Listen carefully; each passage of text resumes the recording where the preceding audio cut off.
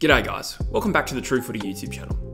5 years ago, I made a video on this channel predicting the top 10 players in the AFL in 2024, which didn't turn out too bad. You can find that video by clicking the top right icon of this video.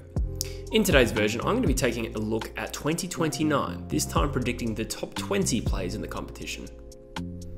The top 20 players list is actually more exclusive than you'd think. There are a high number of high quality players that will be unlucky to miss out.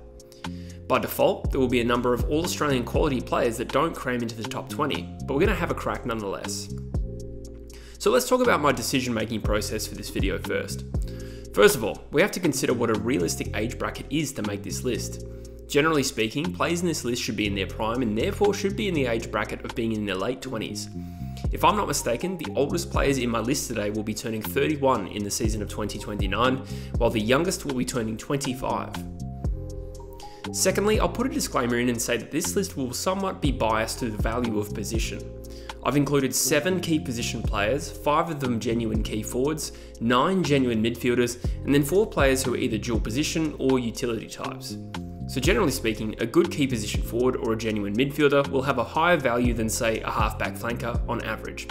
So without further ado, let's get into this list. I'd like to start with my list of 7 key position players.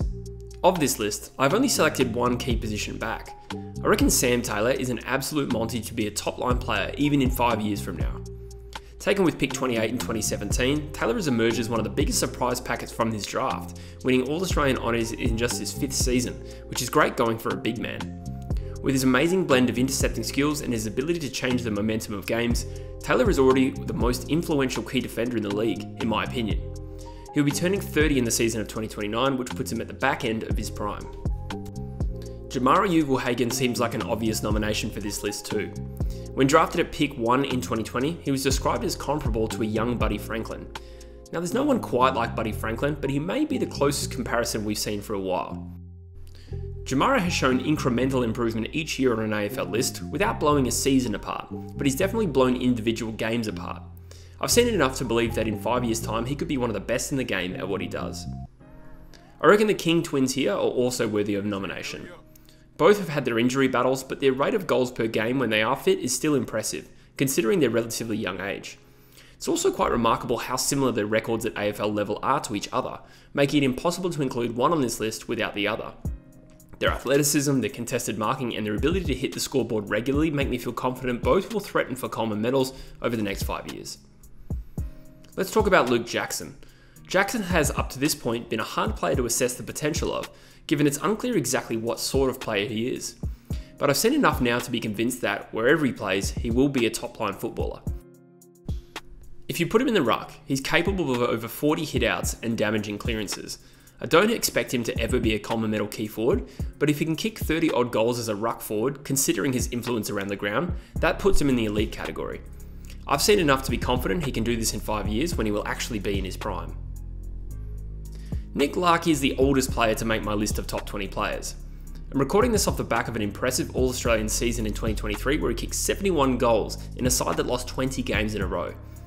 At 31, he may be pushing the boundaries of his prime, but given key forwards tend to have a bit of a later prime, I erred on the side of leaving him in. As North improve over the next 5 years, he is another serious Coleman medal contender. Oscar Allen is a year younger than Larkey and also qualifies for this list. Similar to Larkey, it was impressive what Allen was able to do in 2023, kicking 53 goals in a side with a percentage of just over 50 and the lowest inside 50s in the league. Like Larkey, you can only imagine what he is capable of in a more competitive side. It's the stuff that doesn't get recorded as stats that Allen brings as well that makes him so good, namely the heroic contested marks and the clutch moments that he delivers in. I'll give an honourable mention to the current day guns that I omitted from this key position list, namely guys like Mackay, Curnow, Moore, Wiedering, Andrews, Sicily, and probably some others. To different extents, I felt like these names will be too old in 2029.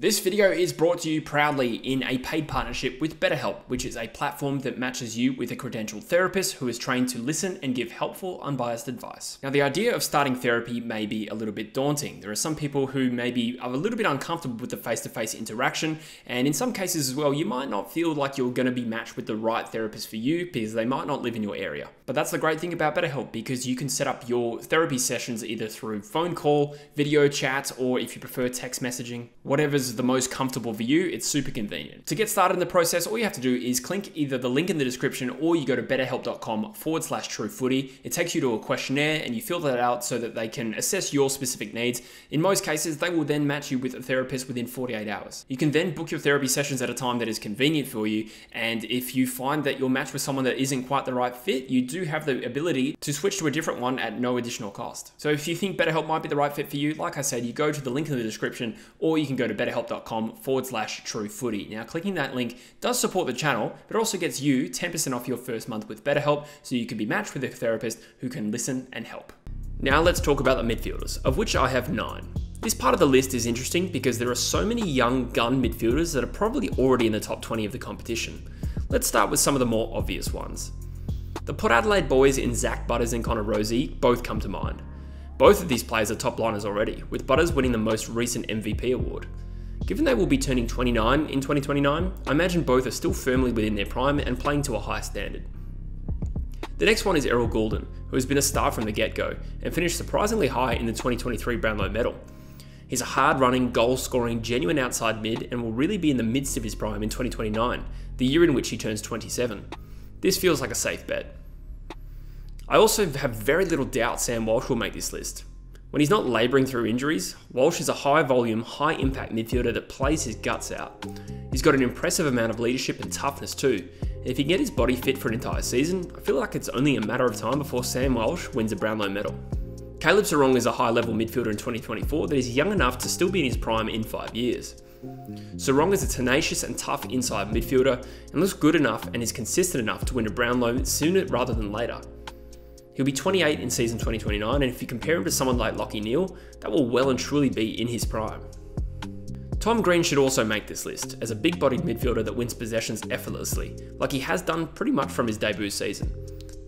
Like the others on this list, he's a tenacious type with toughness and leadership, and he's wonderfully consistent. It's hard to imagine him falling away by the age of 28 too. By comparison, Matthew Rowell is the least proven player that I've mentioned so far, but I've still got him in this list.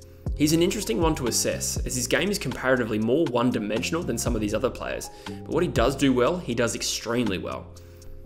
He's one of the best tacklers in the game, and his consistent ability to win clearances is unbelievable, evidenced by his game of 20 clearances in opening round of 2024. If he can add more strings to his bow in terms of hurting teams on the outside, I back him in to be as good as any of the others on this list. I've also reserved a spot for Hawthorn's Will Day here. You could make the argument he's also more of a dual position player than a true midfielder, but this is the way I expect he develops. Stats don't tell the full story with Day. He's very impactful with the possessions he gets and reminds me of Bontempelli in the way he covers the ground and uses the footy. I don't expect him to be as good as the Bont, as he hasn't demonstrated the same ability inside the forward 50, but I expect him to have a long career as an elite player. And finally, I'm going to throw Bailey Smith back into the mix here. He's become a bit of a forgotten about gun due to firstly being pushed slightly out of his position at the Dogs before he did an ACL. But he has the game-breaking ability of anyone else, and his composure and ability to win big games off his own boot is something I haven't forgotten. I'll make 2 predictions here. Bailey Smith is one of the best in the game in 2029, and he will be doing it in Geelong colours. So let's talk about the 4 remaining players I've got, and don't worry, I haven't forgotten about Nick Daicos. In my mind, Daicos' best position is primarily as a halfback distributor with stints on the ball. There is a chance he develops into a full-time mid, and he may become a very good one, but his ability to set up play from the back half is unrivaled in the game, and this is where I see his best position. He comfortably makes this list. I reckon it's hard for small forwards to make this list, but I've picked one anyway, and I think Isaac Rankin is too good to leave off it. Not only is he prodigious around goals, he's a genuine match winner, and over time I expect him to become a pretty good impact midfielder too. He'll be 29 in 2029 and could have a decorated career by then.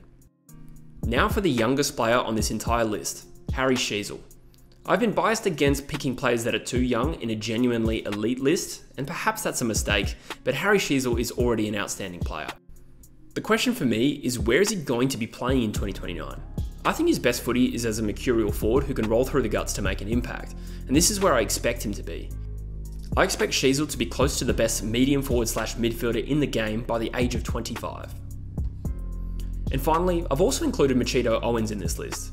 Like a few others mentioned, Owens is a tough one to bet on confidently, and it has nothing to do with his talent level. I think he has game-breaking ability as well as the talent to do it in multiple roles, but I think his likelihood of cracking into this list rests on his ability to become a more permanent midfielder. But I'll back him in, I think he's too good to not be in the top 20. So there you go guys, that's my list of 20. I know there will be a stack of talented players that I didn't include, but that would be true of anyone's top 20. I'll preempt a few comments by clarifying there were players I strongly considered for this list, but I decided they were too young. Players like George Wardlaw, Will Ashcroft and Harley Reid will just be starting their primes by then in my opinion, and will be on the fringes of this list. But let me know what you think in the comments below, and I'll see you in the next one. Cheers.